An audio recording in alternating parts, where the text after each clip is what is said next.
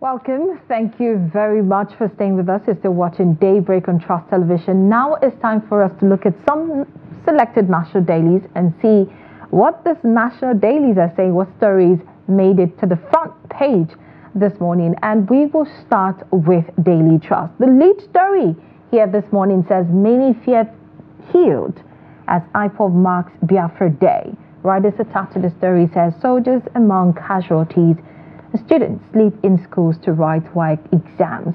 Page 4 has details of that. And then we have lots of pictorials here. I think it's connected to the 12 new ministries and agencies created by Governor Buni, and light up Yoruba service delivery space.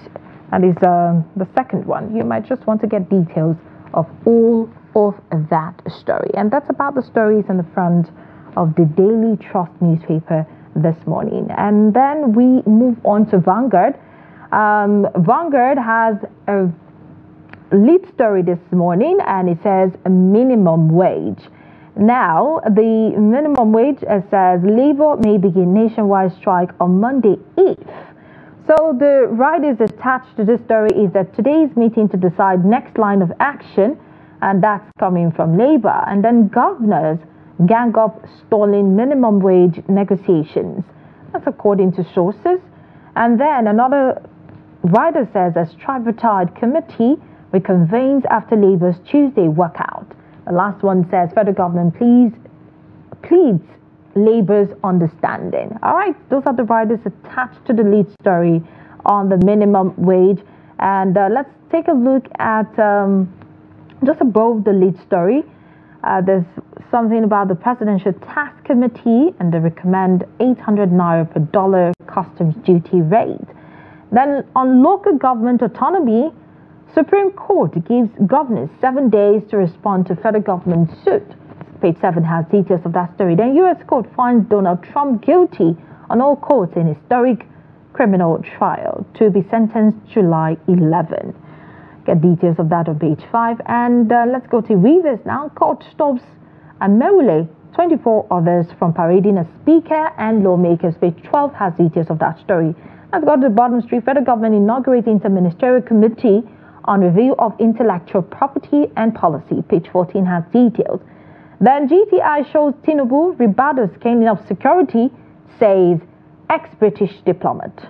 Page 8 has details. And we have a pictorial here where we have Senator from left, we have Senator Ben Bruce, Honorable Minister of Industry, Trade and Investment, Doris Uzoka-Nite, and Honorable Minister of Arts and Culture and Creative Economy, Hannatu Musa, and Permanent Secretary, Ministry of Industry, Trade and Investment, Nura Abba. Actually, they were parading at a ministerial committee on reviewing national intellectual property strategy and policy in Abuja. You might just want to get details of that. Page 14 has details of all of that. And then on Biafra Day, 3 soldiers killed. A sit-at-home turns bloody in Southeast. Page 13 has details. Come as district heads pledge loyalty to Sanusi amid legal tussle. All right, the Governor Yusuf meets rebuttal amid tussle. Page 8 and 9 of the Vanguard newspaper has details of that story. And in sports, World Cup qualifier blow for Eagles as Leverkusen star Teller opts out. All right, so how that is going to take a toll, you might just want to get details of that on page 31 this morning in the Vanguard newspaper. And that's about the stories and the Vanguard newspaper. Let's move on to the Nation quickly. We have the masthead says Tinubu Lords Makinde opens 76.67 kilometer Alao Akala Road. That is on page 6. And 30,000 successful applications in for student loan. 9.5 million visit portal in 1 week. Page 5 has details of that story. And then security has improved under Tinubu, says ex-UK envoy. And the court to sentence Donald Trump for felony July 11. Let's come down the beat. We have council autonomy battle rages at Supreme Court. Page 2 has details. All right, and then we have facilitations, and that's it on the Nation newspaper this morning. And we could just take one more, and then we call it a wrap for today. Let's take this day. This day, the masthead says NNPCL, ExxonMobil reached settlement agreement on $1.28 billion oil asset divestment, and the deal's near completion. It says National Oil Company gets additional 10% interest as parties await regulatory approval. And then we have Presidential Tax Reforms Committee streamlines taxes into 8 categories. What categories? You might just want to find out on page 8. Then at meeting with northern leaders, Tinubu says growing out of school children unacceptable. Radis attached to the story says praises Ribado on improving security and seeks effective local government. And then he says he won't hesitate to sack non-performing ministers. All right, details of that story it started on the front page, but you continue reading on page 5. In historic first, Trump found guilty on all 34 counts in Hirsch money trial. And this was a rigged trial by a conflict corrupt charge. That's coming from the ex-president. You might just want to get details of all of that story. And that is where we draw the curtains this morning for taking some of the stories in the selected national dailies that we talked about. Now it's time for us to look at it critically. We have our reviewer here in the studio, and Malam Nuruddin Abdullah of the 21st Century Chronicle is our reviewer this morning, just like always on Fridays. Good morning, and thank you for joining us this morning. Now, talking about what's happening in Imo State, it says many feared killed as IPOB mark Biafra Day. This is not the first time that, we've been talking about the Biafra Day, the sit at home, and look at why students are writing the exams at the moment, and some of them have to sleep in their schools just to write the exam. And that is evident that the government does not even recognize this day as a public holiday or as a sit at home, just like this prescribed people of Biafra has painted this. What can you make of this turnout of events? I think it's fortunate that the IPOB issue is still reverberating, particularly in our political system. And for more than a year, this sit-at-home stuff has been ongoing in the southeastern part of the country. They picked Monday, just the beginning of the week. And the governors, particularly of the southeastern state, seems helpless. We thought that the Buhari's government handling of the issue was not that effective. So we thought when Tinubu came, there will be a sort of, you will get to the root of the matter, not necessarily using force. Apparently, the military has been making advances, dislodging camps, arresting some of the kingpins, neutralizing them as it were. But it seems that the issue is still there. Nnamdi Kanu is still in custody, facing all manner of multiple cases in various courts. You understand? So my understanding is this: if there will be a political solution to this, let it be. You understand? Look at it now. Our soldiers are being killed almost on a daily basis. Before this, the last week, they dislodged military outposts, killed soldiers. Not to talk of the police and what have you. So I think maybe we should, the President Tinubu should apply the carrot and stick approach simultaneously to see how this madness ends. Okay, so our correspondent from Imo State did file in a report where the governor was speaking about citizens should come out for their normal businesses on Monday. And from this report, we saw that soldiers were killed. Do you think that that is a wise move? Should citizens be listening at this point, come out, go about your normal businesses while, things are not in shape yet? I think in the last 2 years, that has been the narrative being advanced, particularly by the governors, They don't want to be seem to be out of control. But in reality, they are not in control. You remember there are footages of these IPOB guys, you know, weeping, sometimes assaulting, even motorists who are plying the block interstate roads. On a you remember? Monday. You understand? So the governors have failed in that aspect. But you know, as politicians, they don't want to admit it. And now, you know, they are putting the lives of the people at stake. Look at it now. So there should be the governors of the north, the southeast, you know, and they should find a way of using those both carrot and stick, because the IPOB matter has been ongoing for a very quite long time, you understand? Sure. And unlike, let's say, Boko Haram or bandits, you know, there are people that we can talk to. Unlike the bandits, they have leadership, multiple leadership, subgroups in their hundreds and other people. And the essence of their own is not political. It's ransom for money. You understand? So I think there should be a way out of this. Let's try the other route. How do we end this?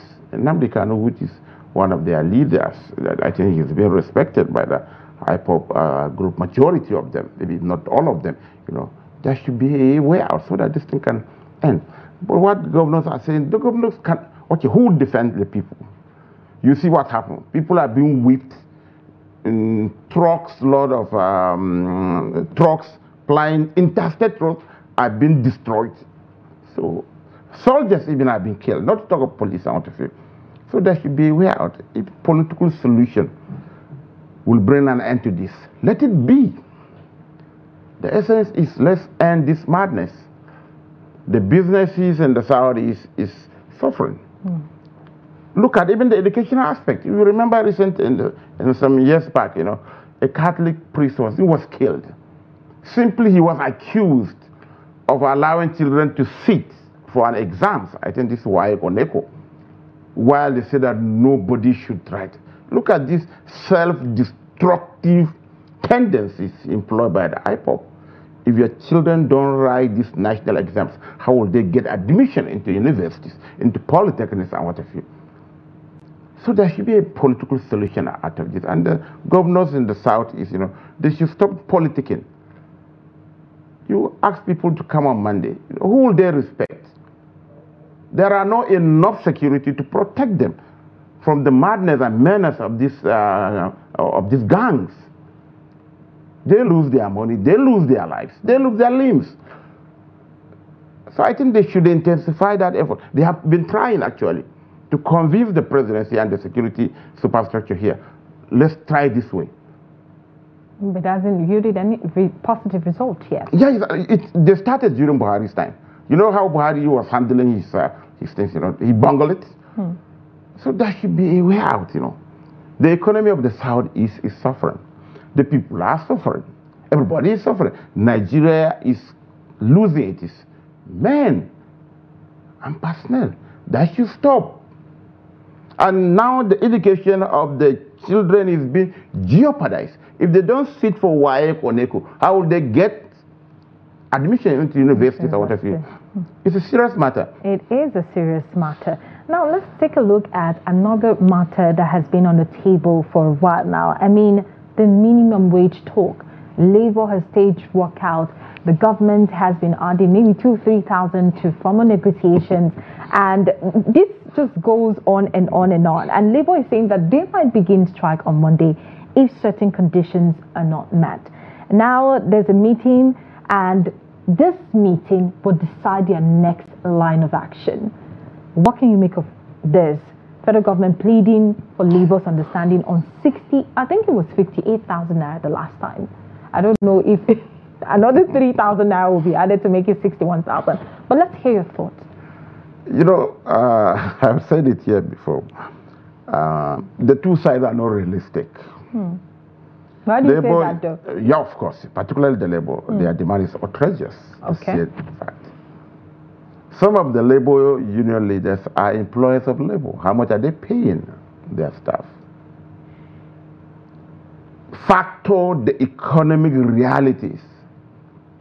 is their electricity? How much is the liter of diesel? Security. Multiple taxes, particularly when you're operating Abuja. Multiple taxes being enforced by thugs. And so on and so forth. They are now, I think they have now down to, is it 400 and, let's be realistic. 465,000. Look at our recurrent expenditure. Out of the 30 trillion budget, more than 2/3, less than 30% is actually going for capital expenditure. The rest is allowances, salaries, overheads, debt services, and what have you. Where will the government get money to pay 400? It's not realistic. If they pay 400, can your employer pay you 400 as the minimum? Can my employer pay me 400 as the minimum? So that's why we have to be realistic. So how realistic do you think that the labor can get? Maybe 100 or so, with an agreement that after so time, after so improvement in certain sectors, we are going to adjust it to certain figure or what have you. But if not, this meeting, isn't it the same tripartite committee that spent almost 1 billion for their inauguration? So the whole thing, you know, is a vicious circle. Okay, now, when they go on strike, who suffers? Nigerians. And the way things are now, we go, the labor, particularly during the Buhari, since the Buhari came, you know, they go on strike for reasons that are not certainly in public interest. The labor did not go on strike for when the fuel price, look at the inflation. In the past, you know, when they talk, when you find a common man say inflation, he doesn't know what it means. But now he knows, because he knows the value. If he goes to go to a grocery market, he knows a ball of onion, how much it is now. A pepper, how much it is now. One single tomato, how much it is now. A bag of rice. You on the purchasing power. What if you earn 50,000 in the last 8 years, and now you have 50,000, whatever. So the labor should be realistic, so that, you know, they should stop doing this drama. 450 is not realistic. And the government should be serious about this, adding 1,000, 2,000, 3,000. No. If it is 100, if it is 150, let be it. And let's move forward, you understand. But importantly, particularly at the public service level, the staff should have a KPI. They should implement KPI. Every worker should have a schedule of duty. Unlike you go to an office, you see 10 people with watching Z-Wall, watching Africa Magic, or and get paid at the end and get paid and complain when the. All right, thank you very much, Nuruddin Abdullah, editor, 21st Century Chronicle, for your review this morning on some of the selected stories that appeared in the national dailies that we have taken this morning on the show. Thank you so much. I'm also thank you for having me here. All right, that's how we call it a day for Daybreak this morning. It's been an interesting 2 hours of taking a look at what's happening in Nigeria and, of course, a little bit of beyond. But do not go anywhere, because sports will be your next stop at the top of the hour. Do not go anywhere. My name is Martia Umar. I'll see you again some other time. Stay tuned.